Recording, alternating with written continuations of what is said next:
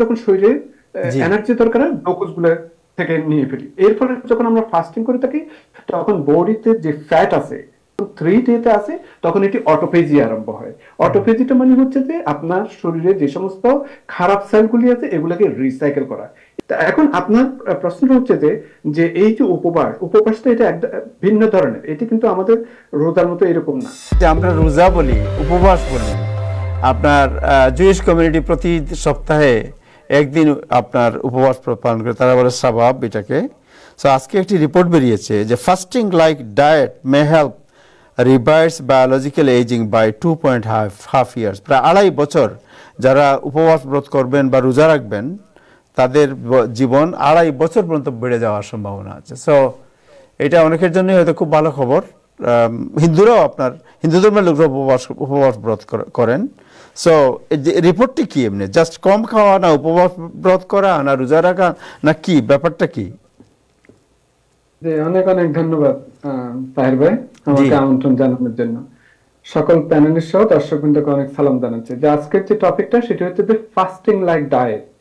তো আমরা ফাস্টিং এর ব্যাপারে আরো অনেক ধরনের কথা শুনেছি, যেমন ইন্টারমিটেন্ট ফাস্টিং, সেটা ভিন্ন ধরনের, আর এটা হচ্ছে যে ফাস্টিং লাইক ডায়েট। একটু ছোট করে বলি, ইন্টারমিটেন্ট ফাস্টিং যেটা কিছুদিন আগেও বলেছিলাম, ইন্টারমিটেন্ট ফাস্টিং হচ্ছেন যে আপনার যেমন ধরেন বিকাল 7টার দিকে আপনি ডিনার করে ফেললেন, পরের ডিনারটা হবে ধরেন 16 ঘন্টা পরে, মিন্স ডিনার বলতে যে পরের খাওয়াটা হবে 16 ঘন্টা পরে, মিন্স 7টা, এরপরে ধরেন 10টা 11টা 12টার দিকে আপনি ব্রেকফাস্ট বা লাঞ্চ যেটাই বলেন সেটা করলেন। এটা হচ্ছে যে ইন্টারমিটেন্ট ফাস্টিং। সেটার এক ধরনের বেনিফিট আছে। আর এখানে যে আর্টিকেলটাতে যেটা বলা হয়েছে সেটা হচ্ছে যে fasting like diet. Fasting like ডায়েটটা হচ্ছে কি? ফাস্টিং লাইক ডায়েটটা হচ্ছে যে আপনি কিছুদিন ফাস্টিং করবেন এবং তারপরে আপনি মোটামুটি রেগুলার খাবার খাবেন। তো এই ফাস্টিংটা এখানে আর্টিকেলে বলা হয়েছে যে আপনি 5 দিন পর্যন্ত আপনি ফাস্টিং লাইক ডায়েট করবেন। সেটা আমি আসতেছি কিরকম। এরপরে 25 দিন, মাসে 25 দিন, 30 দিন ধরলে যদি মাসে, তাহলে 25 দিন মোটামুটি নর্মাল ডায়েট করবেন। তারপর এই 5 দিন ডায়েটটা কেমন হবে? এই 5 দিন ডায়েটটা হবে আপনার খুবই ক্যালোরি রেস্ট্রিক্টেড, মিন্স আপনার ক্যালোরি 1100 থেকে ক্যালোরি যাতে উপরে যাতে না যেতে পারে, এবং এই খাবারটার মধ্যে থাকতে হবে আপনার খুবই হাই ফ্যাট, 50 to 60% ফ্যাট। এবং এই ফ্যাটটা কিরকম হতে হবে?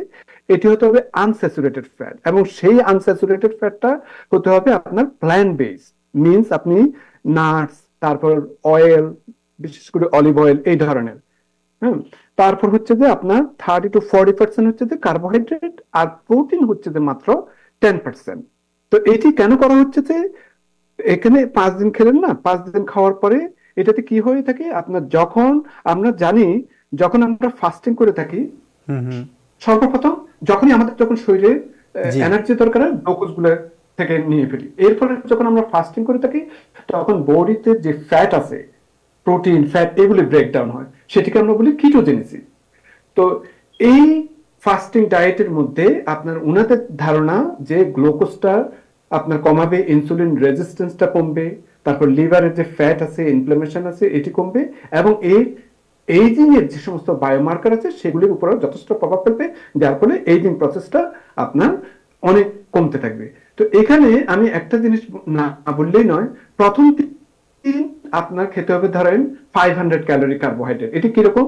ধরেন broccoli, tomato, carrot, pumpkin, mushroom etcetera, vegetable.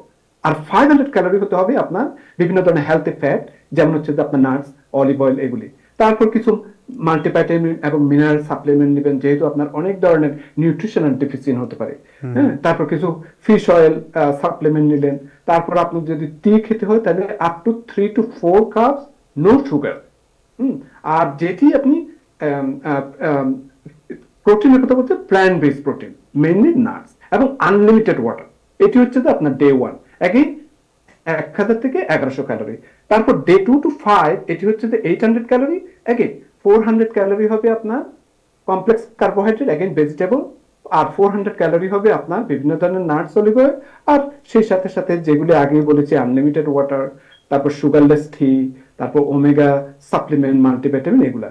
এবং এরপরে এইভাবে ডে 2 to ডে 5 পর্যন্ত যাবেন, এবং ডে 2 টু ডে 5 যখন 3 ডেতে আসে তখন এটি অটোফেজি আরম্ভ হয়। অটোফেজিটা মানে হচ্ছে যে আপনার শরীরে যে সমস্ত খারাপ সেলগুলি আছে এগুলোকে রিসাইকেল করা। এই হচ্ছে মোটামুটি ফিলোসফি। আচ্ছা, এই ফাস্টিং মিমিকিং ডায়েট কিন্তু এটা সবার ক্ষেত্রে কিন্তু প্রযোজ্য না। যারা বিশেষ করে এল্ডারলি তাদের ক্ষেত্রে একদম খাওয়া যাবে না, যারা প্রেগনেন্ট তাদের ক্ষেত্রে এটি নেওয়া যাবে না, কারণ এটাতে অনেক নিউট্রিশনাল ডেফিসিট হয়ে থাকে। তা এখন আপনার প্রশ্ন হচ্ছে যে এই যে উপবাসটা এটা ভিন্ন ধরনের। এটি কিন্তু আমাদের রোজার মতো এরকম না। এটিতে 5 দিন পর্যন্ত আপনি খুবই স্ট্রিক্ট থাকলেন, তারপর বাকি 25 দিন পর্যন্ত মোটামুটি একটা ভালো যেভাবে সচরাচর খাবার খান সেটাই খাওয়ার জন্য ওনারা বলেছেন। তবে এখানে যেটা বলেছেন যে ওই 25 দিনও আপনার যা ইচ্ছা তা না, সাধারণত মেডিটেরিয়ান ডায়েট যেটা আমরা সবসময় বলে থাকি সবচেয়ে বেস্ট, ওই মেডিটেরিয়ান ডায়েটটাই ফলো করার জন্য বলেছেন। তো মোটামুটি এই রিসার্চটা খুবই অল্প সংখ্যক লোকের উপর আপনার জরিপটা করা হয়েছে। এখানে 2টা স্টাডি করা হয়েছে, একটা হচ্ছে যে আপনার লস অ্যাঞ্জেলস আর একটা হচ্ছে যে টেনেসিতে। এবং যেই সংখ্যাটা আপনার ওনারা কন্ট্রোলের মধ্যে রেখেছেন সাধারণত 18 থেকে লেস দেন 70 ইয়ার্স ওল্ড এবং খুবই অল্প সংখ্যক পার্টিসিপেন্ট। এবং ওনারা দেখেছেন যে এটি শুধুমাত্র যে ডায়াবেটিসের জন্য, ব্লাড প্রেশারের জন্য উপকার হয় শুধু তাই নয়, এমনকি ওনারা দেখেন যে বায়োলজিক্যাল এইজও আপনার অনেক কমে গেছে। এবং এখানে নাম্বারটা দিয়েছেন যে 2.5 ইয়ার্স অর ইয়ঙ্গার ইভেন, এই মাধ্যমে বোঝাতে চেয়েছেন আর কি। জি, thank you so much, thank you. এই জন্যই আপনি ইয়াঙ্গার দেখায় আপনাকে অনেক, আপনার মানে আপনার বায়োলজিক্যাল এইজের চেয়ে আপনাকে কমে 10 বছর ইয়াঙ্গার মনে হয়। আমি জানি না what is the mystery of it. যাই হোক,